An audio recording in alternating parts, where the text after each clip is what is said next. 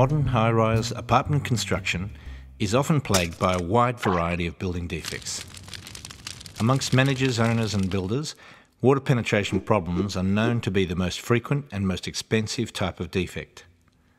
Over recent years, leaks in and around balconies have become the #1 source of water penetration problem in modern unit construction. Drive down the major highways of your city and the white staining and leaking of balconies is evident. Not only is this unsightly, but in many cases, balconies leak internally, causing damage to surfaces and inconvenience to occupants. This module will deal with these types of leaks. Balcony leaks reveal themselves in various forms. Leaking into interior spaces via doors and windows and flashings. Leaks through cracks in balcony soffits or ceilings which form stains, drips and stalactites. Leaching up through tile surfaces causing unsightly white stains.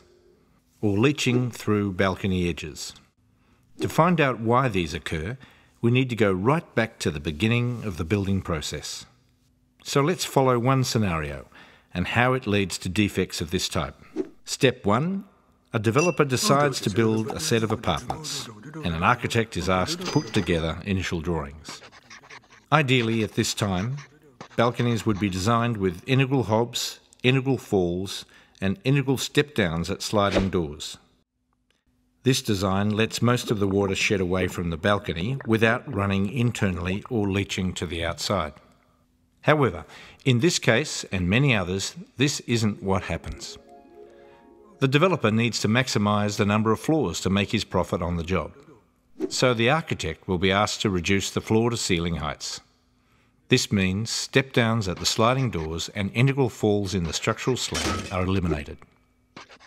The builder is selected via a cheapest price tender, which means he'll need to pick up the cheapest subcontractors to win the job. Part of the deal is for the builder to take over the finishing of the design detailing of the building. Once the builder reviews the drawings, he realises that he can make a saving by pouring the concrete slab without an integral hob at the perimeter. This gets back some of the profit given away at tender stage. So we now have a flat plate slab design for all the balconies.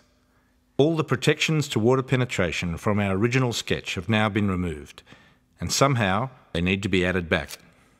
Without a step down in the slab, the door frame is bolted surface.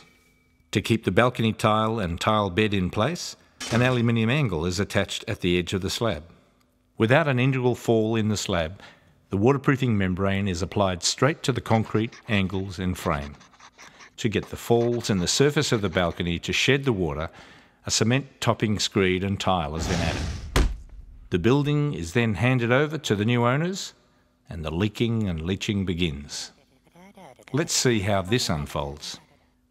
Once the step down at the sliding doors is deleted, the build-up of the tiles and tile bed makes the water level on the outside of the sliding door higher than inside. Since the membrane was only turned up to the side of the frame, it is easily overflowed in bad storms. Then bingo, water entry and wet carpet.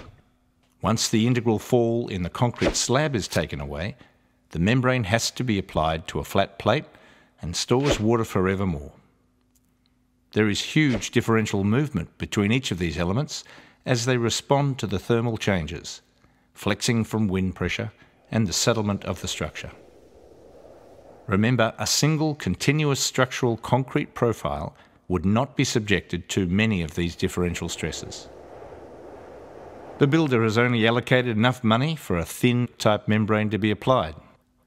This type of membrane cannot bridge the huge movements that take place between the different bits that have been added to the flat plate slab. Any thin or rigid membrane is likely to crack at this point. Then the stored water has time to seep through the concrete, dissolving calcium and other minerals as it runs down the cracks. On exposure to the air, the mineral solution dries, leaving behind stalactites,